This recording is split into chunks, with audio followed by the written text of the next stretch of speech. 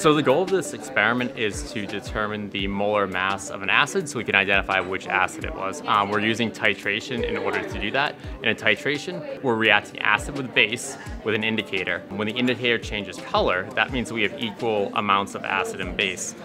Yeah, so that's why we're adding it so slowly so that we can try and get that exact moment where it stops dissolving and the solution will be a light pink because there's a little bit of pink in it, meaning the NaOH isn't reacting with the acid anymore. But if the solution turns dark, we've added too much base, so it's not at the equivalence point. But now you have an idea if you use that same mass? Yeah. What volume you should use. Okay. So set it up again. I feel it.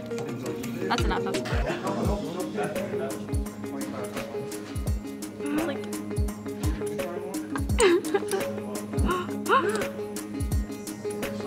Yes. It's like... Oh god! This is our first successful titration in like 6 trials. That's crazy. From there, we can back calculate to determine the molar mass of the acid, which is how much it weighs, so we can determine which acid was actually being studied. Oh, yeah. 34.2. Yeah.